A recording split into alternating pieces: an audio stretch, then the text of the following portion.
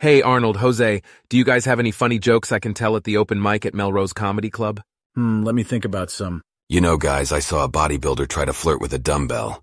He said, "Hey, are you a weight? Because I can't resist picking you up." Ha ha ha ha ha. Ha ha ha ha ha ha ha.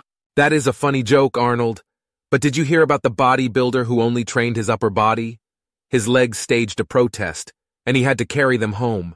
Ha ha ha ha ha ha ha. Ha ha ha ha ha ha ha ha ha ha. Did you guys hear about the guy who tried to spot his own reflection in the gym mirrors? He got stuck in a never-ending flex-off with himself. Ha ha ha ha ha. All right, I've got one more for you. Did you hear about the bodybuilder who tried to become a comedian? He had great timing but no curl appeal. Ha ha ha ha. I saw a bodybuilder do push-ups on a waterbed. Now that's a workout in rippling resistance. Ha ha ha ha ha. Ha ha ha ha ha ha ha ha ha ha. No matter the joke, we're thong-tastic and ready to flex.